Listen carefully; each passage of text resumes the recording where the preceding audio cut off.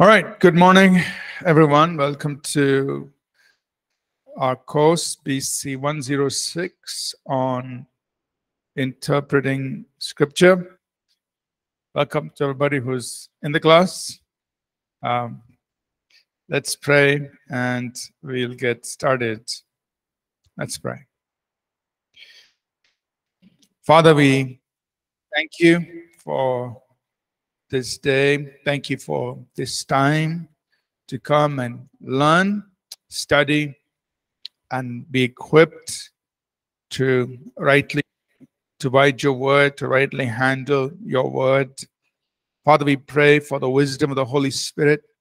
We pray for the Holy Spirit to be our teacher, to illuminate our hearts and minds, to teach us, to help us understand, and God, to write these things upon the tables of our hearts so that we might live by them. And even as we serve people, may we do it well. Thank you, Father, in Jesus' name. Amen. Amen. Amen. All right. Good morning, everyone. Welcome. We have been looking at various guidelines or instructions on how we must correctly interpret Scripture. Last week, we spent time talking about grammar, about looking at the meaning of the word or the meanings of the words, and then interpreting it in the correct context. Right? So we went through some examples on correctly interpreting words, understanding the meaning, and then looking at how to correctly interpret them. And some of the things, just quickly to review, some of the things we said is that sometimes in the Hebrew or in the Greek, a word could have multiple meanings. So you will have to choose the right meaning that's in that context. And also, sometimes the writer could have used it in more than one way, right? So you try to bring all the understanding of that word into the explanation of the text so that we could, get a good understanding of the text. We looked at some examples. For instance, the word pneuma is in the Greek. It simply means wind, air. But that word pneuma is used to talk about the Holy Spirit, talk about the human spirit. It's also used to talk about evil spirit. Anything spirit is the Greek word pneuma. So depending on the context, okay, this is talking about the Holy Spirit, it's talking about the human spirit, or it's talking about evil spirit, pneuma. And then there are times, like we said from Galatians chapter 5, where it may not be very obvious, very clear, whether he's referring to the Holy Spirit or to the human spirit. But the fruit of the Spirit is love, joy, peace, kindness, meekness, goodness, temperance, faith. We said that. And we know in the context, he's talking about flesh versus spirit, Holy Spirit.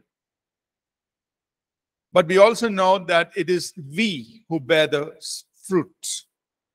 So when he says the fruit of the Spirit, which Spirit is he specifically talking about? Is he talking about the Holy Spirit, or is he talking about the human spirit? And it is left open, meaning both ways it could be right? If you say it is the fruit of the Holy Spirit, yeah, it is what the Holy Spirit produces in us. If you say it's the fruit of the human spirit, it is true. That is also true, because it is we who bear the fruit. Right? So in both ways, it's fine. And so the way I would approach it is to embrace both explanations, because both are correct. Right? So it's the Holy Spirit who produces that fruit through us, but we are the ones who will bear that fruit. Right? So this we need to understand. Like that, there are other words that we will need to study and correctly interpret. today we're going to go forward and do a few other things. We'll see how much ground we cover. I'm going to go ahead and share the notes so that we can all see it. Today, we will go to lesson number 7, which is we're going to talk about figures of speech. Figures of speech. That means it's a phrase or it's a part of a sentence that is usually a comparison.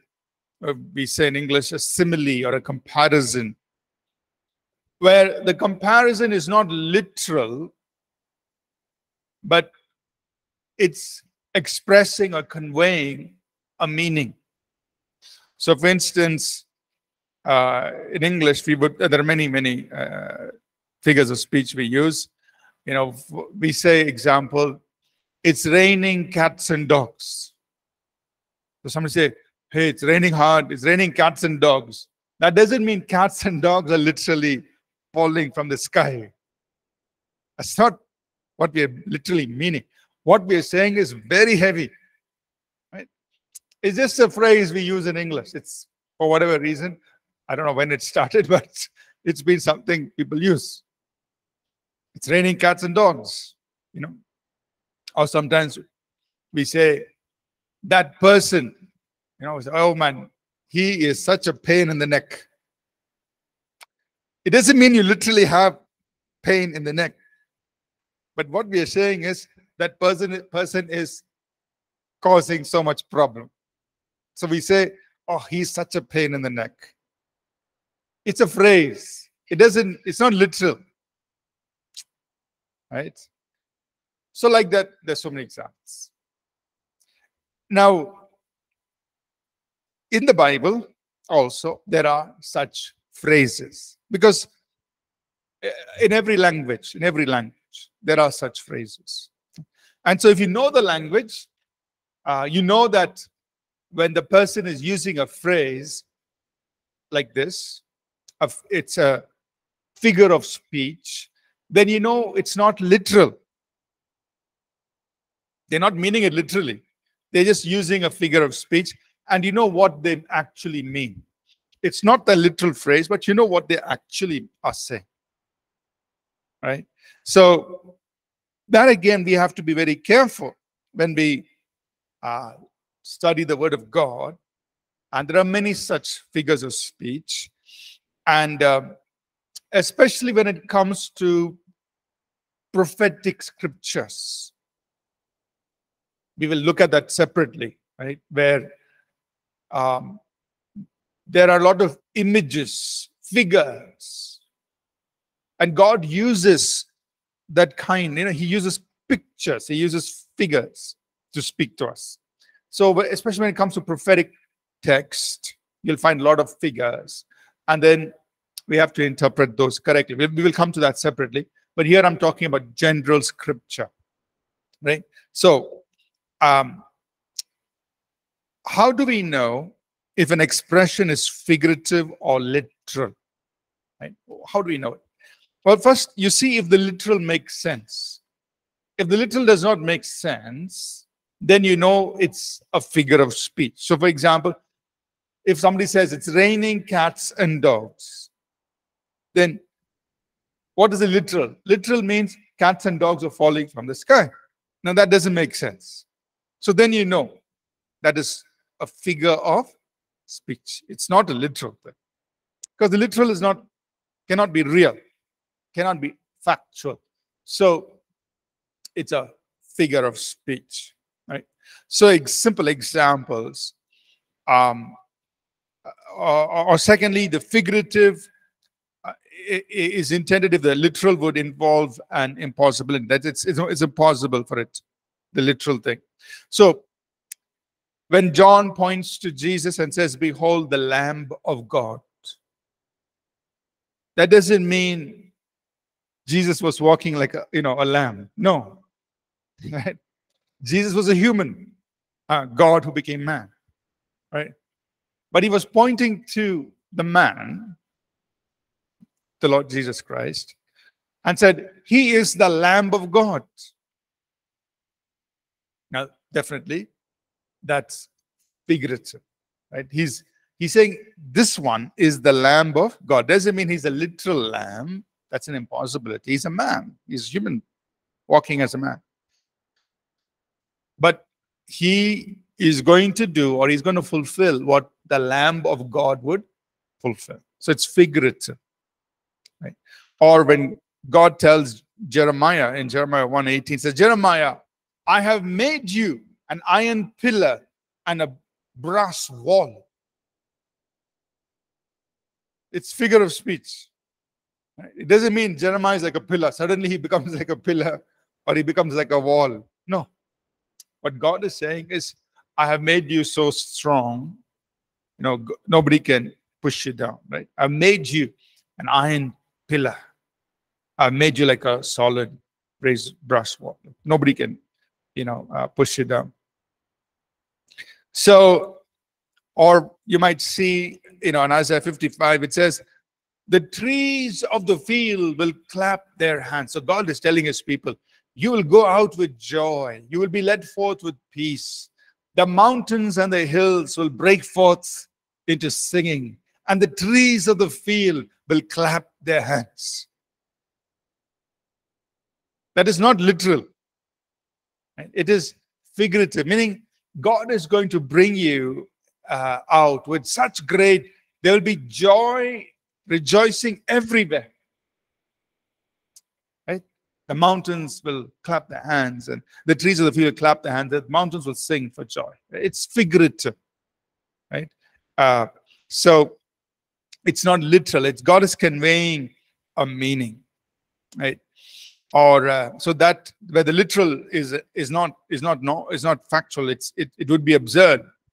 Or number 4, we understand that a figurative sense, if the literal would demand some strange action. For example, Jesus said, unless you eat my flesh, and this is in John 6, unless you eat my flesh and drink my blood, you have no part in me.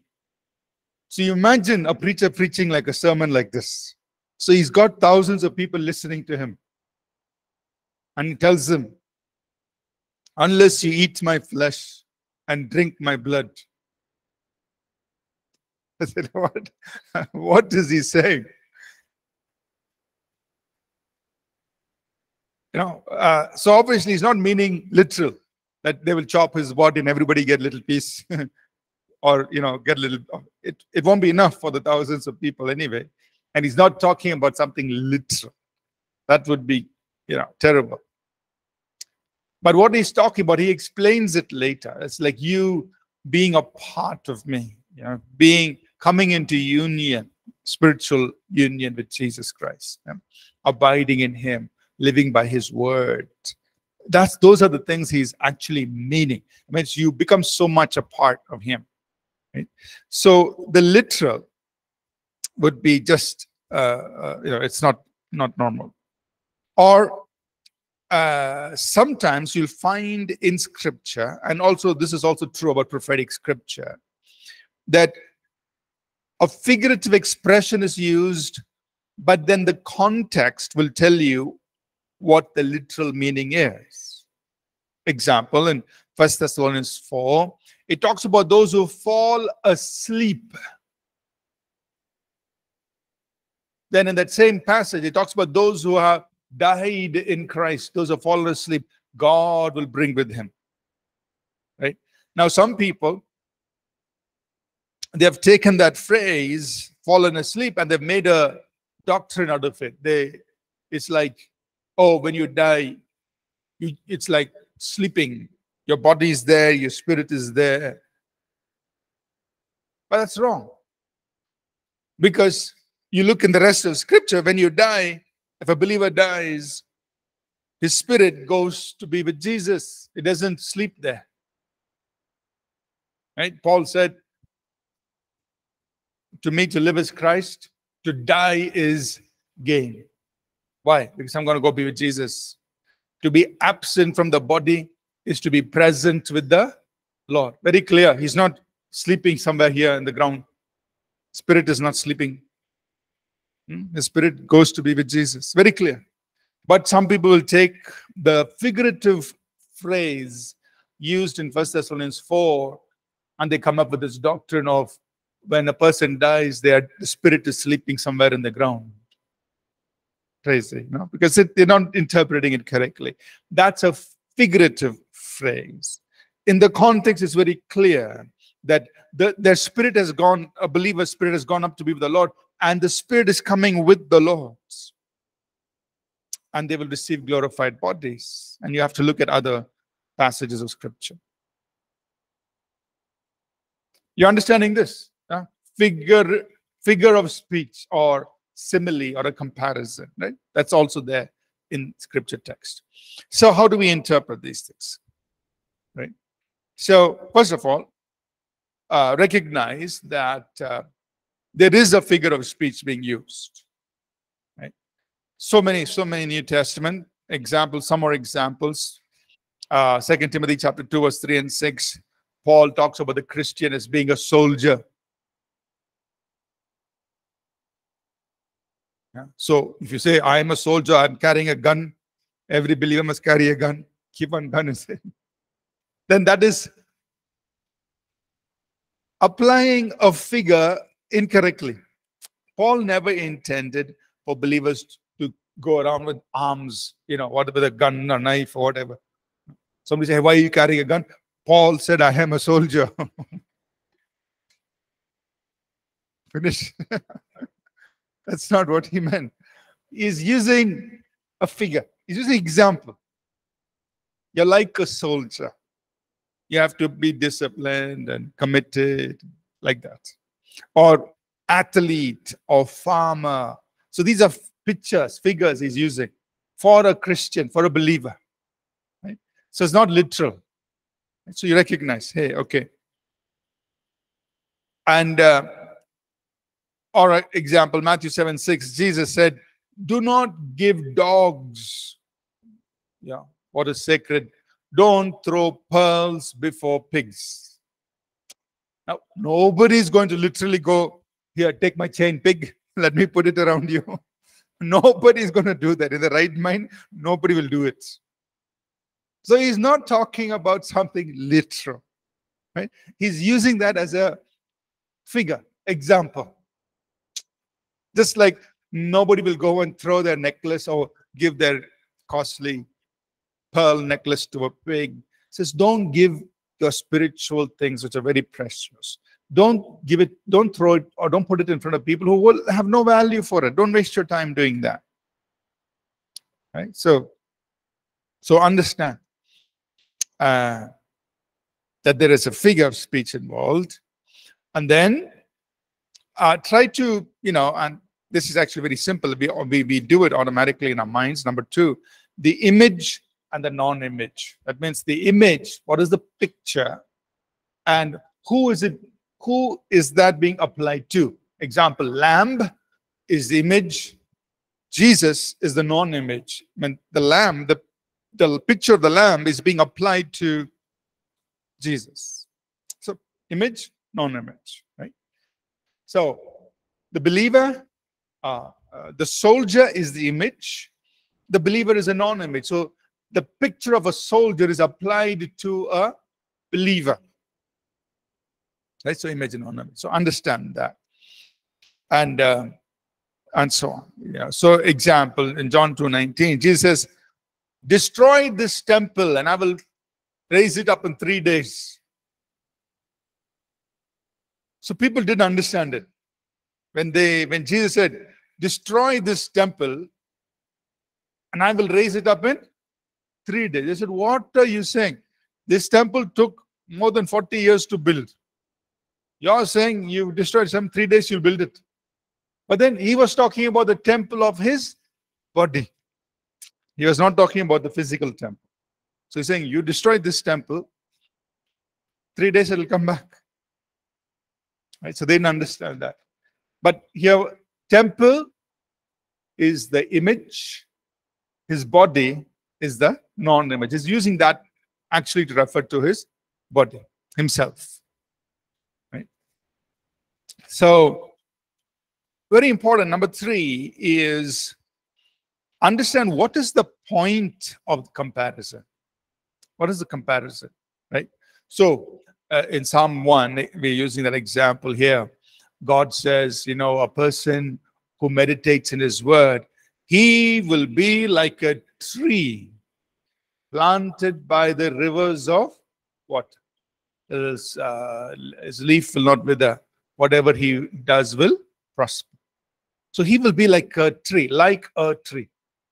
Comparison, figure of speech. So what is God trying to convey through that picture?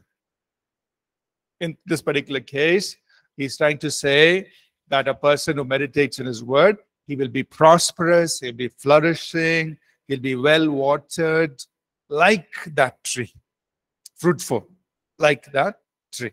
So he's giving a picture of fruitfulness, of prosperity, of flourishing, and he's saying that's the life of a person who meditates in his word. So that's the point that we must bring across from the image to the non-image. Sean?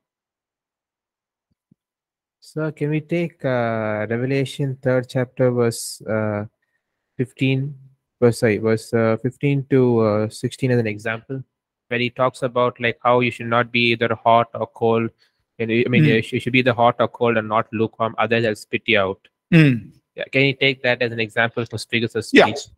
Yeah, that's it. Yeah. So there are many such examples, right? Where you find many in the Bible. In fact, where so many comparisons. So it's not literal. It's not like Jesus is vomiting all of us. Yeah, it's a figure of speech. So I will vomit you out, right? Basically, he's saying I just can't, not tolerate such things. So that's the point of comparison.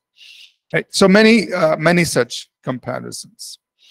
Number 4, do not assume that a figure always means the same thing, right?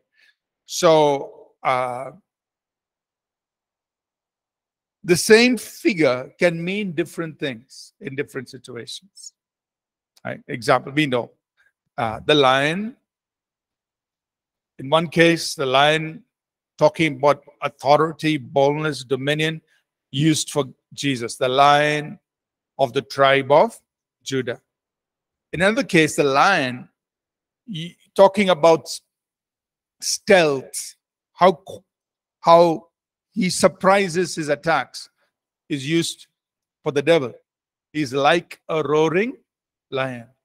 Right? So the points of comparison are different. The same image is used, but the points are different. Sean? I think he also told us that we should be cunning like a snake. When he talks about how we should be as believers, we should be gentle as a dove, and we should be cunning as a snake. So yeah, in that context, is telling like you should have that characteristic of a snake. Whereas in different contexts, you say that it calls Satan as you snake, like that. Right. Yeah. So snake, right? It's used for different things, right? So a snake can be used for a believer in a good sense, be wise as serpents. A snake can be used to talk about the devil. The snake in the Bible is also used to talk about evil men. Their tongue is like snake in Psalms. So the context, the same image is used for 3 different things, right? Devils, believer being wise, evil men doing their cunning works, right? So different things like that. So the same figure, point number 4, the same figure could mean different things in different places. Number 5, very important. Place limits on the figure, on what points you transfer from the figure from the image to the non-image. Example, Jesus, Lamb of God. Oh, lamb has 4 feet. So Jesus, something you say. Lamb has wool. Jesus has wool or something. So then what happens is we are transferring points from the image to the non-image, which is not intended.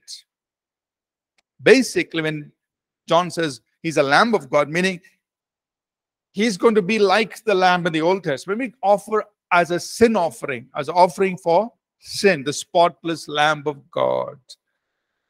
Perfect lamb offered as a sin offering.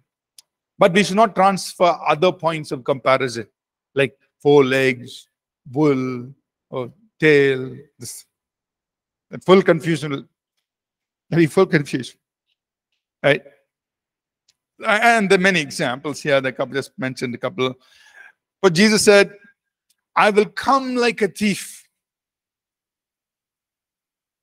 I will come like a thief. Now, of course, what's the point of comparison?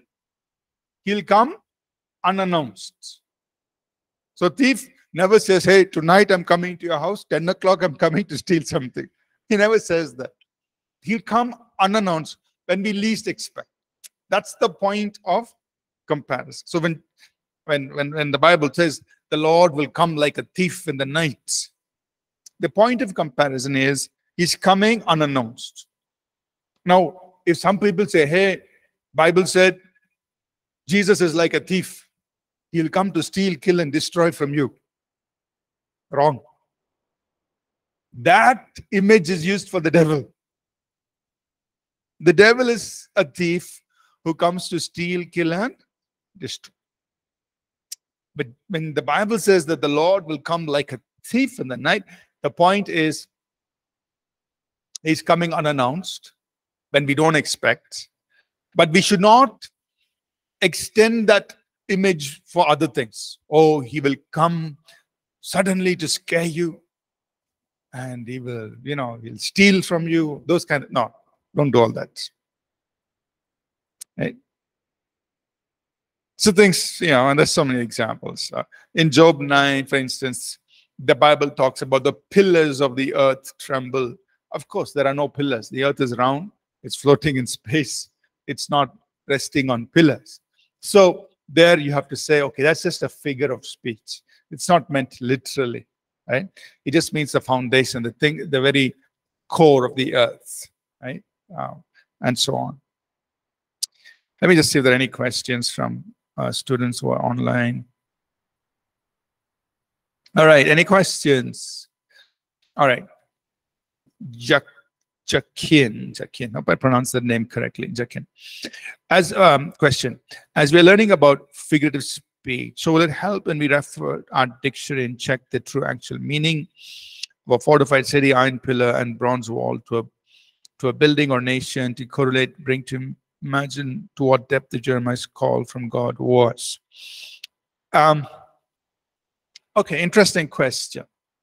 So what would help is to look at the figure of speech. First of all, you start with the original context. So start with the Hebrew or the Greek and start with what would this mean in that given context, right? So if you look at that way. So because remember, it was written in that language, in that culture, and in that context. So when we want to look at the background, go back to the Hebrew or go back to the Greek and say, for example, when we say Jesus was Lamb of God, generally, if you go to the English dictionary might say lamb, or Mary had little lamb, or it may talk about, innocence and childishness or whatever. But the correct understanding of that figure comes only from the biblical context. Oh, Lamb of God. What is the context? For that, you go back into the Old Testament. Or in the Old Testament, they had to bring a sin offering, right? So that gives us a more accurate interpretation of that figure as opposed to going to an English dictionary. So that would be my answer. Just stay, there's nothing wrong in using an English dictionary, of course. You use it for its purpose. But in interpreting biblical figures, it's always good to stay within the biblical context and biblical context, the language and the culture in which it was written, which would be Hebrew, Greek, and so on. Okay, but very good question. Any other questions from those online? Any questions from those in person?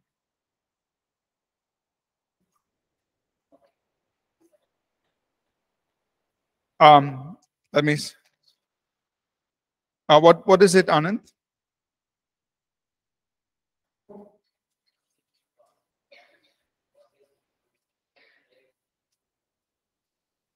Sorry. So the question here is, do not give what is holy to dogs. Yeah. So don't give. So the context here is talking about spiritual things. So don't give spiritual things to those who will not value it. Yeah. Yeah. So that's basically so if somebody is not interested in listening, don't go and force it on them. They won't value it. But that doesn't mean we shouldn't try to reach them. You pray for them, you share, but then you understand, there's no point in, example. Let's practical example. Suppose there's somebody who's not interested. I'm not going to go buy, a huge Bible and say, hey, you have to read it. They won't value it. They might just throw it off. So we might feel, oh, I've done a big thing, but they may just discard it. They may not value it, right? So you can apply it practically like that. Yeah. Sean? So same about the same verse. And at which point of time do you think it feels like you're throwing pearls in front of pigs? Like which point you feel that way? Yeah. So when do we judge it? So suppose you're reaching out to somebody and they reject, they push back, right? So then they're not open yet. So what we have to do is to pray for their heart to be opened. So when they're pushing back, when they're saying, don't talk to me, that's not the time to go and give them 10 tracts. Yeah, that's like you're throwing pearls before swine, right? That's the time to just go and pray for them. And that's the time to demonstrate through your life. They can never prevent your life from speaking. Right? They may reject the tracts, they may reject the Bible, but they can never prevent your life from speaking to them. Right? So if somebody says, hey, don't talk to me about it, I'm not interested, respect that. That's the time to realize, I can pray for them. I can live my life in front of them. They'll always see my life. They may not read a tract or a Bible or a book that I give, but they're always seeing my life. So then at some point later, when their heart is open, when they are receptive, then that's the time you can, talk to them or give them something that they're willing to receive. Okay? So we should be sensitive and be respectful of people. Fine. So that was on figures of speech. Okay. So that's one. Let me close this. Figure of speech.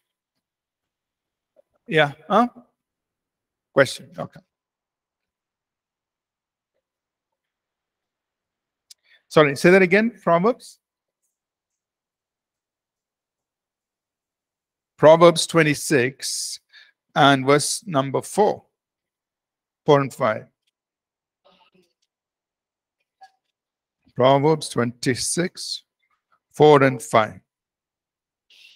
It says, do not answer a fool according to his folly, lest you also be like him.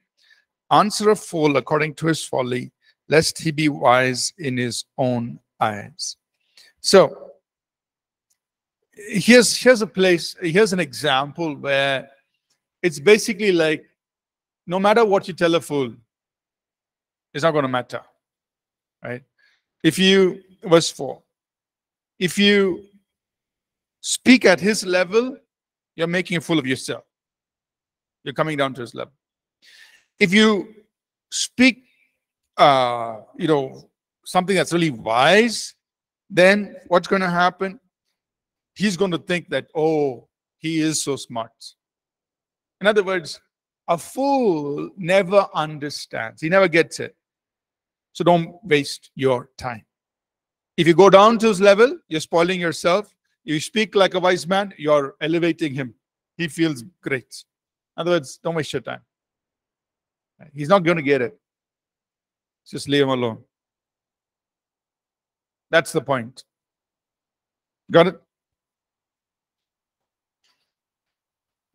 So like well, most of some New Testament like parables and all that are easy to interpret, but when it comes to like Old Testament, when it comes to like Isaiah or Ecclesiastes, like for example, in Ecclesiastes 4th chapter verse 4 to 6, he says that I've also learned why people work so hard to succeed is because they envy their neighbors, but it is useless. Is like chasing the wind.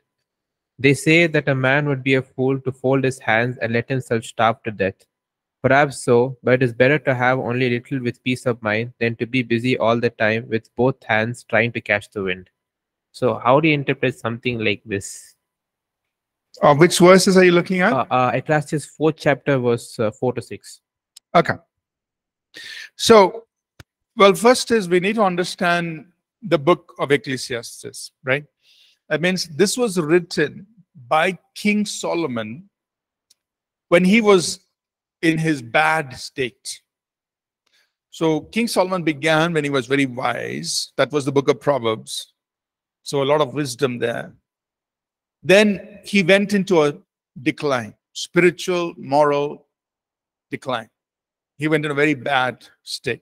So this book of Ecclesiastes is written during that time. So that's why he makes certain statements which are an expression of a person in a bad state. He says, vanity, vanity, all is vanity. Now, that is not a true statement, right? Meaning, he's saying everything is vain. No, everything is not vain because what God created is good. You understand that? So, when we read the book of Ecclesiastes, we have to understand the context, who is writing, when he was writing it, and then interpret that in the rest of the light of Scripture. So, the basic rule which we learned in the very beginning, every passage of Scripture has to be interpreted in the light of the rest of Scripture. So, whatever you read in Ecclesiastes has to be interpreted in the light of the rest of Scripture, not independently. Like you don't take 4 verses and say, hey, what is the meaning of it? But this meaning has to be interpreted in the rest of it. So that's how we would handle the book of Ecclesiastes. So not only these verses, but the whole book. Understanding that Solomon was writing, and it's really an expression of what had happened in his life. You know, so there's a reason why books like the book of Ecclesiastes or the Song of Solomon is there in Scripture, revealing certain things to us and how God works even in those situations. Okay. Yes, Anna.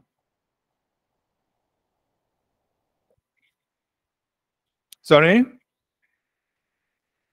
Mm-hmm.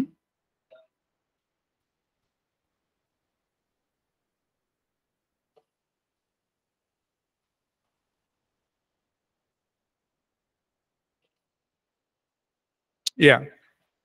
So the word of God in the Bible, right? The word is compared to many things: fire, hammer, honey, rock, bread, water. So there are all these images of the word. So you follow the rules we just learned, right? So when it's like bread, what is the point of comparison? What would it be? Yeah, it satisfies our hunger. Milk, the word of God is like milk. What's the point? You know, come point. So we have to think logically. But there's one point of comparison. Fire, it burns chaff. It ignites, depending on the context. In this particular case, Jeremiah, he's talking about God's prophetic word was burning inside him. He couldn't contain it. He had to speak it. In another place, fire would be, it burns up the chaff. In Jeremiah, again, in Jeremiah 23, God says, my word is like fire. It burns up the chaff. My word is like hammer. It breaks what's hard. Right? So all these are figures, images, and we have to logically bring out the point of comparison. Okay? So Holy Spirit, so many symbols, you know. He's like rain, he's like water, he's like fire, he's like a dove. You know, all these are figures for the Holy Spirit. Now you have to bring out the point of comparison. Is it okay to use pictures? Yeah. So, for example, you know, in many logos, you'll see a picture of a dove. Then we all understand dove represents Holy Spirit. Or they'll see fire, or you'll see, and of course you see a cross, you see a Bible. These are just, a picture communicates something. So there's nothing wrong in using those symbols or those pictures. You're communicating something. It's perfectly fine. Yeah, but usually nobody uses hammer. But hammer means the word of God is like a hammer or sword. Some people use sword. God's word is like a sword. Yeah, so it's perfectly fine to use those. Okay, let's move forward. Now, we're going to talk about types and shadows. So, chapter 8. Okay, let me just, share my.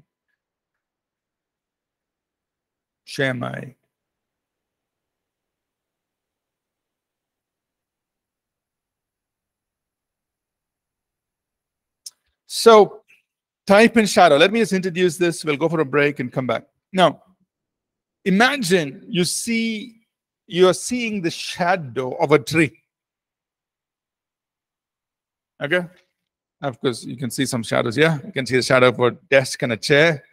But imagine you're seeing the shadow of a tree.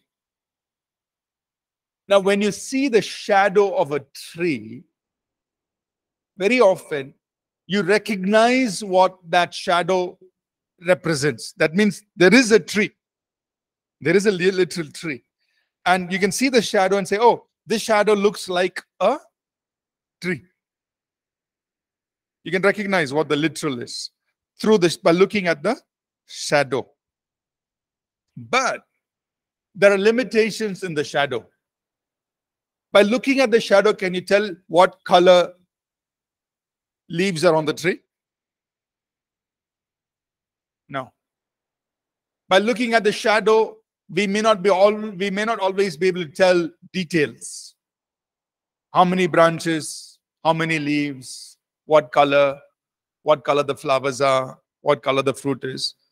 Maybe you can say, if there was fruit hanging and you see round things or whatever, maybe you can say a little bit about what kind of fruit is on the tree. But otherwise you won't know. So there are limitations with the shadow. The shadow has resemblance, but it doesn't give all the details. And the shadow is pointing to the literal. And when you come to the tree, then you can see so much more. Oh, the tree is actually so big. The tree has green leaves, so many branches, fruit, flowers, this, that. All the literal things the details you see when you actually come in front of the tree. Got it? So, in the Bible, especially in the Old Testament, there are many what we refer to as type or shadow or prefigures. So, when somebody says type, shadow, or prefigure, it's like it's pointing to something. It's pointing to the literal. Right? So when you come into the New Testament, that's where you see the reality. You see the fulfillment. You see the literal. Okay, type and shadow. Examples. Okay, so let's go into the details. The type, or we would say the shadow or the figure, the prefiguring, it has some resemblance, like we saw. It has some similarity. It's pointing to something. It has historical reality. That means those things actually happened, or were there. That person was there, or that thing happened, that event happened. It's a prefiguring. It is showing ahead of time something. God uses that to point to something else of the literal that was to come. There is also a heightening, meaning, like we said, heightening means details. Details come in the literal, in the actual person or the literal, but the literal has much more details than the shadow. Okay. types have divine design. That means God said. Okay, it's not something you and I pick up. So I can't go and say, David is a type of Christ. If I say that, it's wrong because it's not mentioned. But when God says something, when God said, as Moses lifted up the serpent in the wilderness, when Jesus himself said, as Moses lifted up the serpent in the wilderness, so will the Son of Man. Now, the Lord is pointing to something in Scripture. That's a true type. So, for a type, it has to be divine design. Means it has to be mentioned in the Bible. You and I cannot go and simply say this is a type. You understand it? So the New Testament must say that represents this. Example, Passover lamb. Why do we say the Passover lamb represents Jesus? Because the New Testament explicitly says, 1 Corinthians 5, Christ our Passover is sacrificed for us. So that is a divine design. The Scripture is pointing to it. So some people say David represents Jesus, Goliath represents Satan. Now that is wrong. That's not the way to preach and teach the word of God, right? Because that is not mentioned in the Bible. Now, nobody's going to stone you for saying that. People will clap and say hallelujah. But that is not the correct way to preach and teach the word of God, because that is not given in Scripture. There's coming up another lesson is coming up on allegorizing. All right, that means we are assigning things, meaning to things that God never intended. That's allegorizing, and we shouldn't do it. Right? We'll come to that chapter later. But the point I want to point out is a type and a shadow is stated in Scripture. Because it's stated in Scripture, we say it. Example, we can say Melchizedek is a type of Christ. Why? Because the writer of Hebrews states it. So we are not simply making it up. Right? If the writer of Hebrews never said that, and if it was not stated, we simply came and said, oh, Melchizedek is a type of Christ, then that would be wrong. Because it's not stated, if it was not stated. But because it is stated, we can say Melchizedek is a type of Christ. You getting it? Right? Or we can say the rock that Moses struck is a type of Christ. Why? Because it's stated in 1 Corinthians 10. That rock is Christ. It's stated. So that the rock now becomes a type of Christ. You understanding? So we see many like this. I'm just giving you a few. But point number 5, divine design, meaning it has been explicitly stated in number 6. Combine the two. It's designated by God. We will look at some examples. Okay. So there are 3 things I want us to keep in mind. I'll mention this. We'll go for a break. There are types, illustrations, and there is allegorizing. Allegorizing is something you should not do. Okay. But we're mentioning it here as an example of what we should not do. Okay. Let's go for a break. We'll come back and I'll explain this. Okay. Further. Let's go for a break. Thank you.